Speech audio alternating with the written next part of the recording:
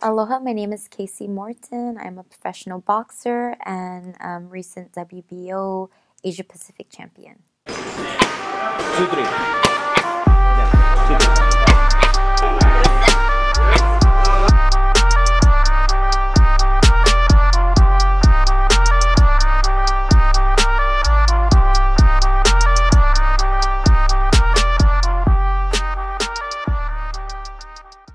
What was life like in Hawaii? So I grew up in Hawaii. It was a little tough growing up. I had a very negative upbringing, back and forth through foster homes, group homes, detention homes. In that type of path. I was constantly having to defend myself. I was constantly in street fights. So it was rough growing up. Did you know what you wanted to be when you were a kid? What was your passion like? I did. I kind of, even as an at-risk teen, I knew that my heart and my calling in life was to support and help that population.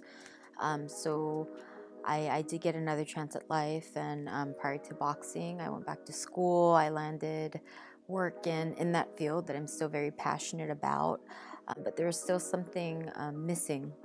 Internally there was still an emptiness present. So through boxing, it's taught me how to put myself first, so that I'm able to help people from all walks of life. So I still am very passionate about supporting that population, and it's pretty fascinating how life evolves. What was the fighting culture like in Hawaii? Was there a big boxing culture or fighting culture, and how did you fall into that? Fighting is kind of a big part of our culture in Hawaii. You lose a fight, don't go home until you win, or it's kind of a big part of our upbringing, and it could be group against group, and it's like, okay, one-on-one, and so I kind of adapted to that at a young age, early on. When did you first start having that interest in fighting? When was that first passion and first, encounter with that love of fighting? I always kind of had it, so to speak. I constantly am asked now, like, how are you such a nice person but a monster in the ring? And it's like, well, I always felt like I was a nice person. I just could never be that person given the way I grew up. So now that I have an outlet to channel all that, anger and, like dark feelings and emotions, and I can leave the gym and be a nice person, and What was the transition like moving from Hawaii to California?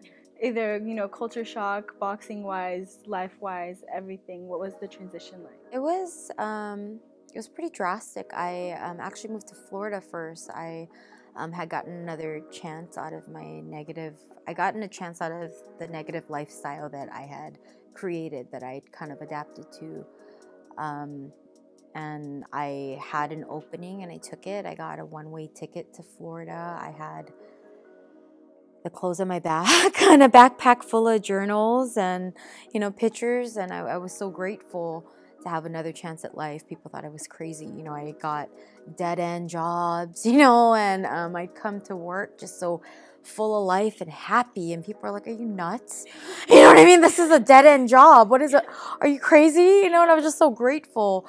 I just kind of realized I don't really like Florida. I don't think it's for me. So I thought, how hard could it be? I picked up a road map. I'm like, okay, I just follow this line to that line, easy, So like weeks and weeks, I bought a truck, and weeks and weeks and weeks of driving and crying and screaming, like, I just want to get to California. I accidentally, and I'm from Hawaii. We don't know about, or at least I didn't know about, like the difference between like cities. I didn't even know about zip codes or area codes, until I moved out here. And so I was thinking, I'm going to end up in LA, and I, by accident, ended up in San Francisco, and I was so enamored, right, by everything about the city. I just never left, and I entered the field of crisis counseling, youth outreach, and eventually segued into boxing. Thank God I accidentally made it here. Awesome. How did you fall into boxing specifically?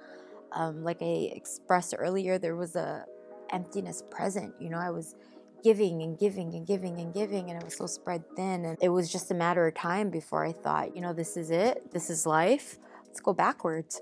You know, but I refused to give in. And I thought, okay, I need an outlet. I need some sort of outlet. So with combat sports, it's a team effort, but I'm solely responsible for the outcome. So I love that about it. And I grew up fighting, so I thought, that's for me. Let me try that. You know, and my very first experience, I walked into a gym, and my very first experience boxing, I just fell head over heels in love with it. And for the first time in my life, I'd felt like I was meant to be here. You know, like I was meant to do something great through this sport. And that was the start.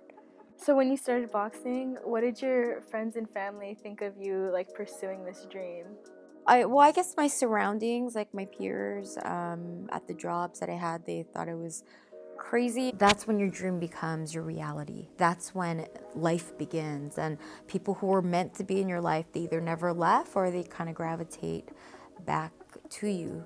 You know, like, hey, you know, I'm sorry about teasing you. I'm sorry about disowning you. I had no idea. Now you inspire me. I want to go off and become, right, a superstar too, you know, whatever it is. And it's the power of the ripple effect by default, right? I fell so in love with, and it became an obsession overnight. You know, something interfered with training, gone.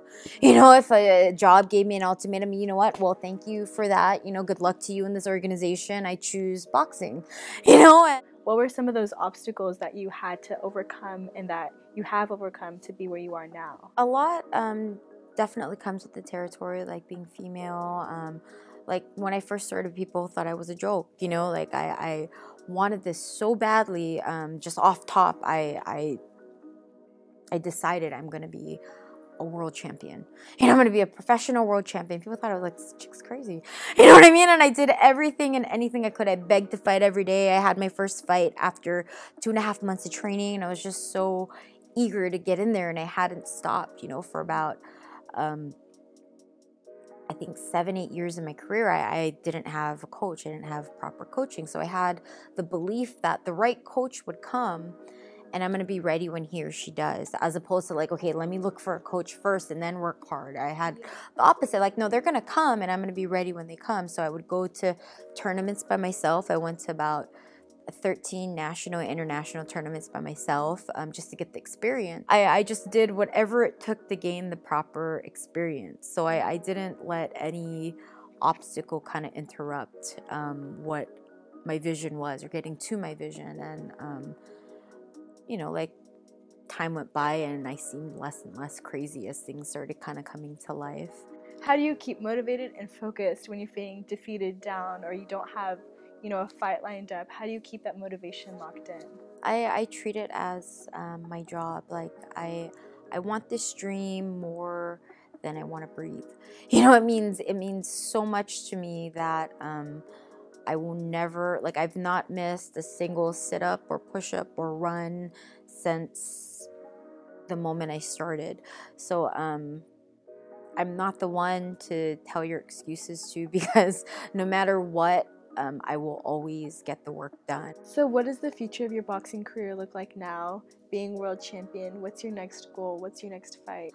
And now it's, forgive me if I tear up, it's a little emotional. It's like, I knew that getting this title meant everything, and beyond in boxing, you know, like, speaking about nerves, you know, I was just a nervous wreck, building up to this fight, going into this fight, through every round of each fight,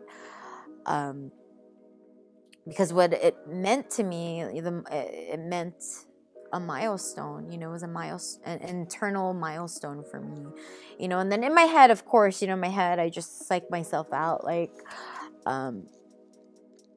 everything was for nothing if you don't win, you know, you have to go through this and you have to do this, and this meant everything to me. So it's like, I'm in the dark, I have no options. One night I blink and overnight we have options. So it is pretty surreal, you know, and emotional to kind of do news segments and to do interviews and to talk about the options that I now have. So there are 3 legitimate bodies of organizations in boxing. There's a WBO, WBC, WBA, and then we have all the smaller titles under that. So now we're gonna go after all 3. Like, you're not supposed to know all the answers. You're not it's supposed to be dark. It's supposed to be scary and cold, and like the fear of the unknown. It's supposed to be uncomfortable, but drastic change and great things can only come from that. And the more you continue to practice that and make it habit, right, the more amazing your life continues to become. But you only figure that out for yourself as you're moving forward. So I empower everyone. I tell people from all walks of life, people all ages, do and go after whatever it is that will make you happy, that gives you that warm, fuzzy feeling inside when you think about it, that makes you feel like a kid again, or whatever it is. Go after it. Reporting from Scott Center News, I'm Brianna McDonald. I'm Casey Morton. Thanks for watching. Bye. We hope to see you soon.